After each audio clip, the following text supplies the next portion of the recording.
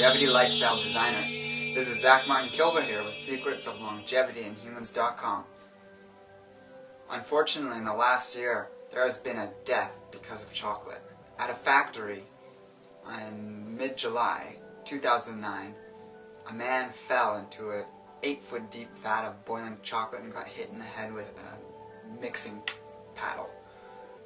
Other than this one instance, I have not heard of a single other case of someone dying from chocolate, whether it's an accident involving it or the consumption of it. And of course, what I am going to be talking about in this video series is the consumption of chocolate, whether it's processed chocolate or mainly what I'm talking about is raw cacao, the raw chocolate, which has the nutrients and other chemical factors still intact compared to the processed chocolate that most people have grown up consuming and being around. So I've been following the whole pro-cacao, anti-cacao debate that is going on online and also offline, just in the world of, I guess you could say, raw food, because this is where there seems to be a lot of tension between people. A lot of the leaders have varying views on it. I've been following this whole trend for quite a while, and I've come to certain conclusions which I wish to share with you. First, I want to give you a bit of my background with raw chocolate as well as my lifestyle within that time that I was consuming raw chocolate, as well as a bit before that. I've been consuming raw chocolate on a daily basis for over 3 years. Now, during that time, because of my own choice, I decided to take some breaks from it just to see whether I was addicted to it. I've taken everywhere from a whole month off of it to a week at a time to several weeks, even a couple days, just to, again, test to see if I'm addicted to it. And maybe when I first began consuming this this wonderful food, I experienced a bit of enthusiasm about it, and I was very reluctant to give it up. I wanted to eat as much of it as I could. Or maybe not quite as much as I could, but quite a bit of it.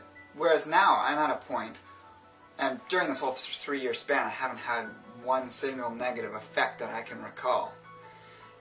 Except perhaps if I eat it right before bed, I can't sleep, but that's more due to the fact that I'm digesting food, which happens with any food for me.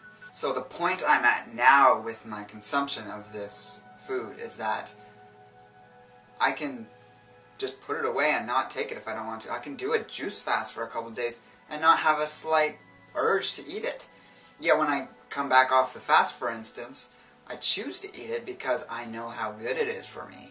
And I've done the research, and I know the factors that are in it that are doing my body good, and I know what supposed problems there are with it are actually not true.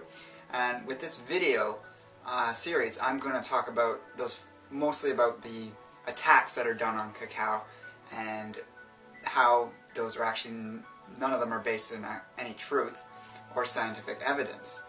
Also, if you want to know about the benefits of cacao, I highly recommend you read my article, which I posted in the top right-hand info box, and you can follow that link to my website and read about the benefits of this amazing superfood.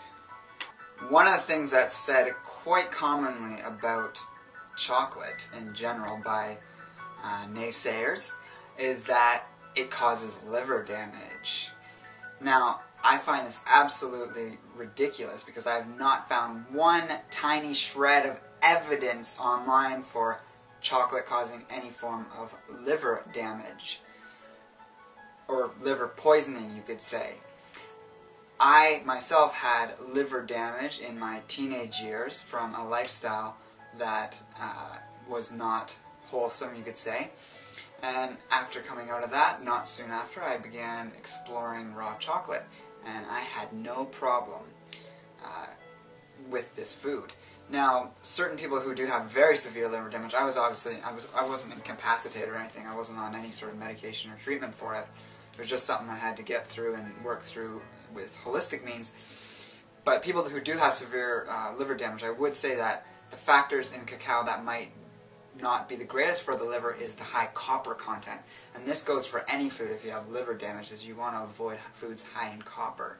So that's not the theobromine. So again, moving on with this idea that cacao is toxic to the body or to the liver, Another common argument used is that animals react to chocolate and that dogs die, cats die.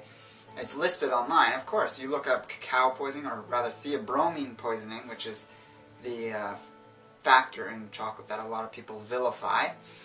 And it is toxic in certain animals that have a slow metabolism for it. Just like if you were to take a cow and feed it meat, the meat would be toxic for the cow because it has a slow, very slow digestive system compared to a wolf. Now, a human has a very fast metabolism of theobromine and other xanthins, which include theophylline. So if you were to say theobromine is a poison, if you were to make that claim, you could also look at such other instances in nature, since so many people are so enthusiastic to use nature as an example and twist those examples around so that they don't make any sense anymore. But if you were to take a bird that eats a poisonous berry, because there's a lot of berries out there that are poisonous, but birds can metabolize them fine, and a human eats it and it's poison, does that mean that the bird shouldn't be eating it because it's not dying or getting as sick as the human does? No. Birds have a way of metabolizing that in a certain way. It's an alkaloid that they actually probably get some benefit from. That's the way nature's intended plant molecules to affect them. So alkaloids are minute amounts of toxins that are found in virtually all plant life. And different alkaloids do different things. So, for example, I've already talked about theobromine, caffeine, and theophylline. But you look at any green food, a green leafy food, a blade of grass, which a lot of people in the raw food movement are consuming, they're advocating this as being healthy, they have alkaloids in them. Those are poisons. Does that mean we shouldn't be consuming them? No, they're beneficial to us. If you were to take an extract of that bitter alkaloid in one of these green foods and you synthesized it in a laboratory and made a very large amount of concentrated powder of it, and you fed it to an animal to the point where it died, and you determined an LD50 for it, and you proclaimed that on the internet saying this food is poisonous, are people going to listen to that? No, people are pretty smart because they intuitively know that green foods are good for you. Now, that's the same thing with theobromine. The LD50 has been determined for a variety of different animals, and yes, the ones that metabolize it slowly aren't really meant to eat it at all. They're not meant to consume any of it. If they happen to eat something in their natural environment that contains it, it's hopefully not going to be in any large amount, and it'll process through them and they'll get rid of it, even if it's a slow metabolism.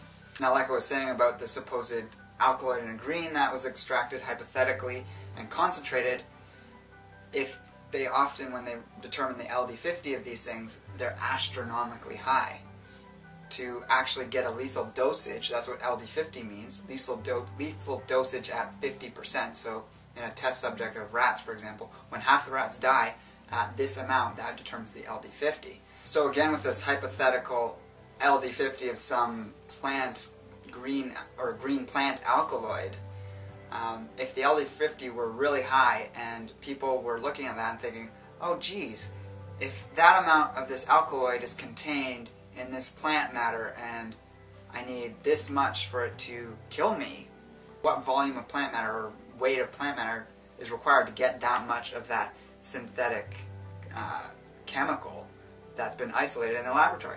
Well, it's probably a very large amount because alkaloids are very contained in very small quantities in foods. So in cacao, for example, theobromine is around 1.2% of the content of the cacao bean. Now, it takes 68 grams of theobromine to meet the LD50 in a 150-pound adult human. So what does that equal in terms of chocolate?